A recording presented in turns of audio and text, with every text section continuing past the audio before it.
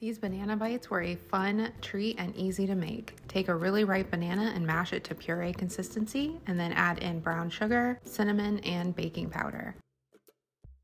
Mix that together and then add in your flour to form a dough.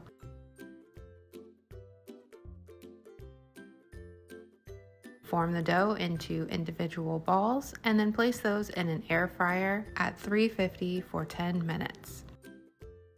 Once they're golden brown, make the glaze from powdered sugar and water. After the banana bites have cooled some, go ahead and drizzle the glaze on top and then enjoy. Each banana bite is 2 WW points and about 70 calories. I have the recipe here so you can screenshot it so you can try it out yourself. I hope you enjoy. Thanks for watching. Bye!